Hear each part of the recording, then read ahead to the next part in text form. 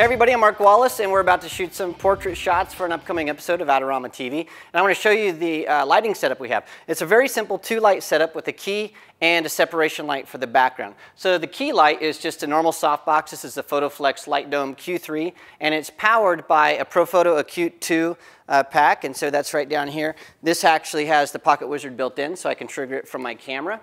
Back here is where the model is going to be seated, and so this will give her really nice soft light. Now to separate her from the background, we have this guy right here. This is a ProPhoto Compact 600R, and it has a 5-degree grid on the front. You can see when I flash it to the camera.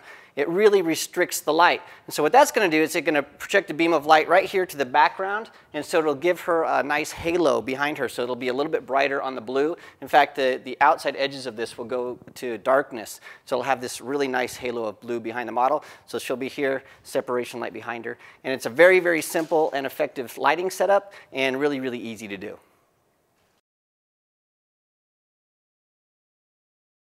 This episode is brought to you by Adorama TV. Visit the Adorama Learning Center where you'll find photography tips and techniques, links to the gear used in this episode, and related videos. For all the latest photography, video, and computer gear, visit Adorama.com.